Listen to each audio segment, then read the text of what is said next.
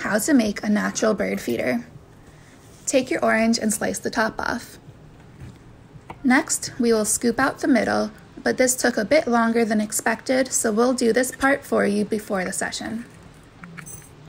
I used a scoop to mix 2 parts birdseed to 1 part melted lard.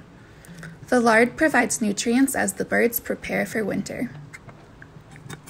Stir with a spoon until it is completely mixed together. Then find a pointy object. I used a screwdriver to poke a hole on both sides of the orange. Make sure you leave space above the hole so it doesn't break.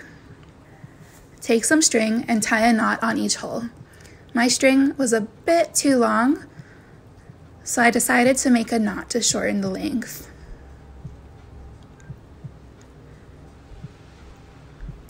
Now we'll fill up our orange peel with our birdseed mixture.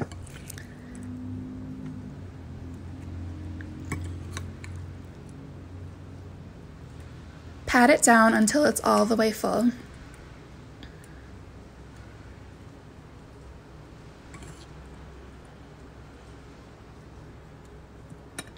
And that's it. We'll saran wrap it for your transportation home.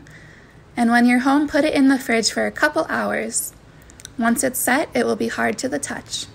You can hang your bird feeder on a tree or on your front porch with all those spooky Halloween decorations.